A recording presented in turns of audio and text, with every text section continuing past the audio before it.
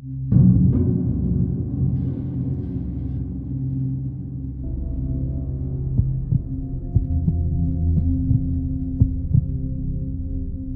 friend Keith has an uncle with dementia. Long story short, his uncle usually lives with his grandma, but she was in Florida with some church group for the week, and Keith was going on a business trip, so while he was gone, he hired me to house sit. This included watching after and taking care of his uncle. I'll call him Uncle Nick. Keith would only be gone for 2 days.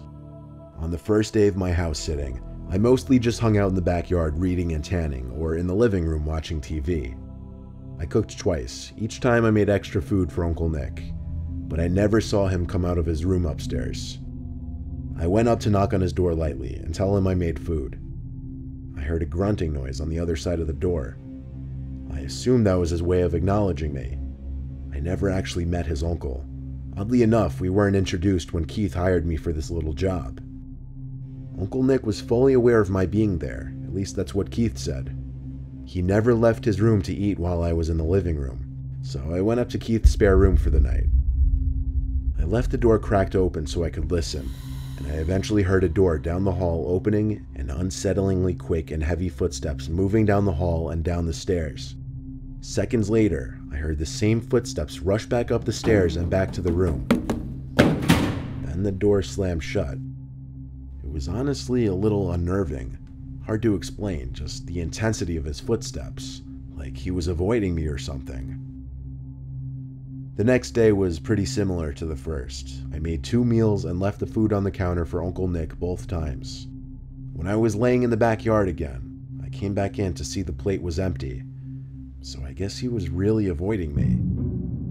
I went back out to tan some more, and when I thought about it, I looked up to the bedroom Nick was staying at, and there he was, looking at me through the window. I think when he noticed me, he ducked down.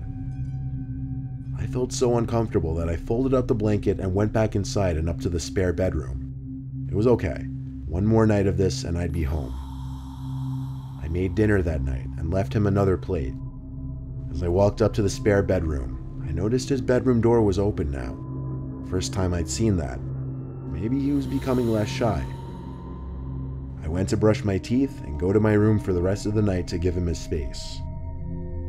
I was having a rough time sleeping though. I just wasn't tired at all. While laying there in the dark, I heard a short creaking sound coming from inside the room, even over the noise of the fan next to me. I sat up and looked around, still able to slightly see in the dark room. I didn't see anything. More specifically, I didn't see Uncle Nick.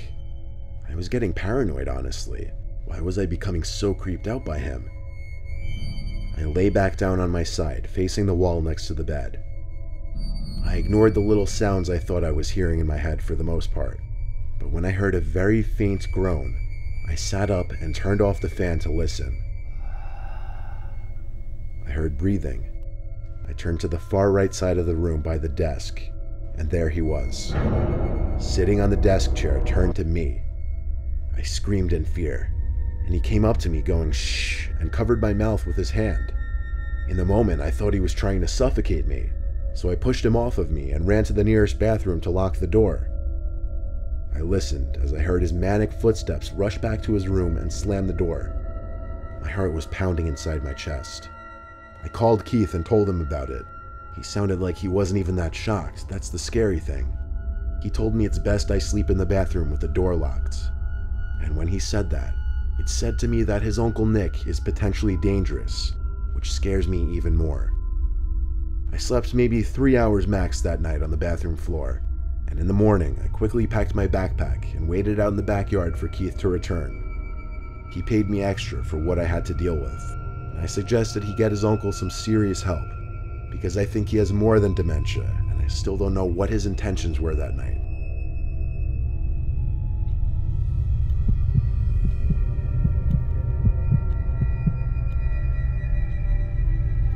My dad once told us a true scary story of his from when he was in his 20s. When he was still living with my grandparents, he lived next door to this older couple in their 60s. One winter, the wife Margie next door went missing. The husband knocked on their door and asked my grandparents if they'd seen her, but unfortunately they hadn't. No one had, apparently. A few days later, my dad was out at the park playing football with friends.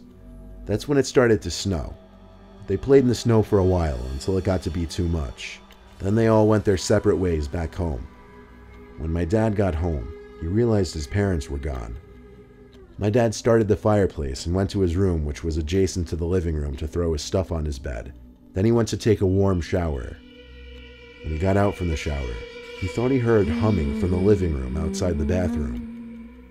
He opened the door a crack in his towel and said, "Mom?" The humming stopped, but a creaking sound continued. My dad threw on his clothes in the bathroom and walked out into the living room. There in my grandpa's old rocking sofa chair was Margie from next door. She looked straight at my dad and said, "It was so cold, I needed to get warm." My dad ran next door to get the husband, but when the two of them returned to the living room, the sofa chair was empty and Margie was gone. The two of them searched the whole house together, calling her name, but she wasn't there. Now, this much of the story was enough to creep me out already when my dad told it to us. But it didn't end there, and the really scary part didn't happen until the next day, when Margie's dead body was found in the man next door's crawl space, where she apparently tripped and sliced her head open on a sharp object. He only found her because the smell became so unbearable he smelt it from the garage. The thing is, the body was deemed to have been dead for at least 3 days, yet my dad saw her in the living room just the day before.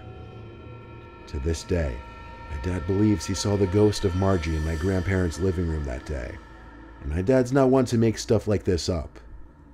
When he first told us this story when I was 9, let's just say I didn't get much sleep that night.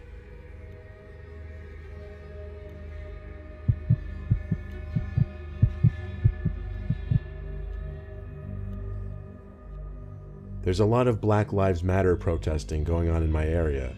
Now, before I write anything else, I want to disclose that I fully support the Black Lives Matter movement. However, this is my personal opinion that the looting and rioting are not okay, and anyone participating in those acts should not be associated with the peaceful protesters. But unfortunately, mixed in with the peaceful protesters are the looters and rioters hiding in plain sight. A few nights ago, many stores and houses in the town next to mine were broken into and robbed, and a lot of car windows were smashed. There were rumors from the cops in our friend group that our town would be a target the next night. We stayed up a little later than usual the next night for that reason, and while watching a movie together as a family, we had to mute the TV when we heard yells from outside. We checked out the window, and a large group of young men with masks on were parading down the street. They weren't holding protest signs or anything. They were just being loud and, by the sound of it, cursing a lot. But they didn't appear to be damaging any property, so we went back to our movie. Then after that, my parents went to sleep. I stayed up later in my room playing a video game with the headset on so I could talk to my friends. Eventually, I grew bored and tired and turned the system off and went downstairs to get a glass of water for bed. As I passed the little half stairway to our den on my way to the kitchen, I looked down there and saw something big sitting on the carpet by the window. I went down the stairs, and when I picked it up, I realized what it was. It was the glass of the window, broken, but all taped up as if to make the glass shattering easier or quieter. I ran to my parents' room to get my dad. When he saw it, he called the police. The response time was outrageously long. My dad said we were lucky the line wasn't busy, as the 911 calls recently by us have skyrocketed. When the police came to search the house, it didn't seem anything was stolen or anyone was in the house. They had to respond to another call within 20 minutes, but they said to call back if something else happened. My dad and I opted to sleep in the den for the rest of the night to prevent anything else from happening, so my mom went back upstairs. Time rolled on slowly, but eventually I think my dad fell asleep. A large rift of wind hit me in the face through the opening where glass used to be, causing me to open my eyes and look at the window. No one was out there, but for some reason I thought I heard something come from upstairs, so I went up the half flight of stairs thinking maybe it was my mom. When I got to the kitchen, I continued to hear noises from above me, so I walked upstairs, and the noises were still coming from above me. What else was above? The attic. I I went to the upstairs storage room, which had the attic door. I quietly opened it, revealing the short stairway to the attic. This is when the noises stopped. I didn't flick the light switch on, I just tiptoed halfway up the stairs to listen. That's all. The heavy silence was terrifying, considering I knew I was hearing noises from up here just a second ago. I waited on one of the middle steps to hear something. Then I felt the hairs on my head being moved. Someone's fingers started running through the curls in my hair as I heard this deep, short cackling sound. I let out a cry for help from my dad, as all the confidence immediately left my body and I was overcome with horror. I ran out from the attic to meet my dad halfway down at the kitchen. He didn't go up to the attic, he once again called the police instead, while we heard shuffling and thumps from above us. The cops once again came, and upon entering the attic with their guns drawn, were able to locate someone. They came out of the attic with some creepy old man with a mask on, looking at my family and I and laughing as he walked out. When the cops asked him in the back of the car what he was planning on doing, he simply admitted right away that he's seen all the looting going on the news, that he wanted to join in on the fun. He made his way to our attic because he said that's where people store their most valuable possessions. Based on the way the man spoke and acted in general, you could tell he was certifiably insane. He told the cops that he was alone. Oddly enough, he answered all their questions no problem. But once again, this guy clearly had some screws loose or missing entirely. Feeling him brush his hand through my hair like that will probably haunt me for a long time, maybe even life. And one thing is for sure, I don't feel safe going in that attic anymore.